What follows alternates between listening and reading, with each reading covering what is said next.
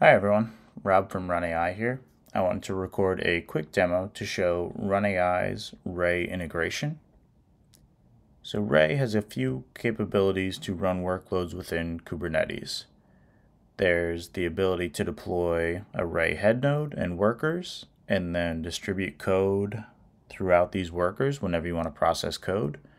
You also have the ability to deploy Ray workers in an on-demand fashion as you want to execute a specific code, and then you can have those workers terminate and basically pass their resources back to the cluster. This scenario that I'll show in the demo works within either case of leveraging Ray, so please keep that in mind. What I want to show during this demo is the ability to provide RunAI's quota management and fairness scheduling capabilities in conjunction with Ray. So you'll see on screen now in our overview, we have a user from Team A who is allocated 16 GPUs, but their Ray cluster has actually grown to the full size of the compute that we have available within this cluster. If we look at how we want to split up the compute from a business perspective, we have two teams here, Team A and Team B, and they're both guaranteed half of the GPU compute at any point in time. However, Team B isn't running any of their workloads. So, what happens in a scenario where Team A is saturating the cluster with their job and Team B needs access to resources? Let's walk through that now.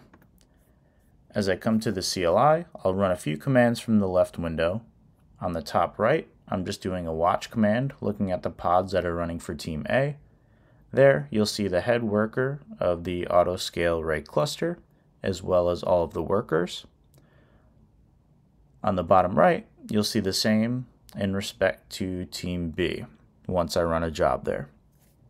So I'm going to apply a YAML file here, and that's going to deploy an auto-scaling Ray cluster for Team B. So by default, this YAML file is only going to deploy for workers, and each one of those workers will have a resource request and request 2 GPUs. So we expect, once I apply this YAML, to consume 8 GPUs for this particular Ray cluster. So I'll go ahead and apply this YAML. We'll see that the Ray cluster autoscaler for Team B has been created. You see it here on the bottom right, where it's created the head process as well as 4 worker processes that are currently in a pending state. Those are in a pending state because we have to reclaim resources from Team A's job, which is currently consuming the full cluster. The way we do that is the RunAI scheduler will actually go out and reclaim those resources from the workers that are running from Team A's auto-scaling Ray cluster. So you see a few of these pods are terminated and back in the pending state. That's actually the scheduler going out and reclaiming those resources.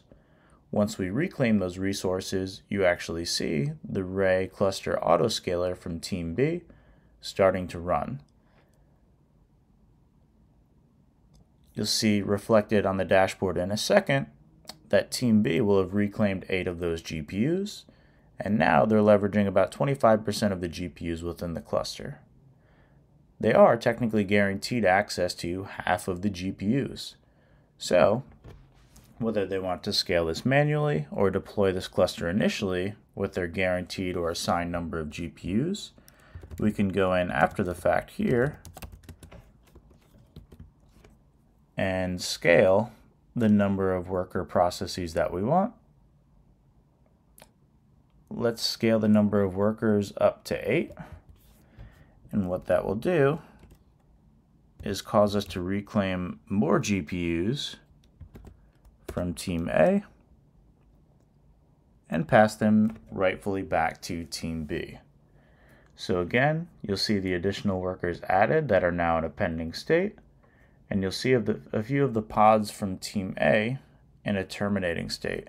Again, this will be the scheduler logic going in and reclaiming this compute from Team A. So really what's happening behind the scenes here, end users are able to submit and interact with their Ray clusters exactly how they would on a normal basis within Kubernetes. The special piece here is Run AI providing the resource guarantees. So if you have a large Kubernetes cluster shared between multiple end users and researchers, and they want to run their Ray clusters, you have the ability to fairly share the resources based off of how you have your projects and quotas set up. Run AI will automatically allow you to deploy and support these kube-ray objects. And all these objects will fall into Run AI's quota management and platform. So at the end of the day, you'll have the ability to run a large Kubernetes cluster and fairly share resources between different teams that are leveraging Ray clusters to submit their workloads. That was a quick overview of Run AI's Ray cluster integration. Please reach out if you have any questions. Thank you.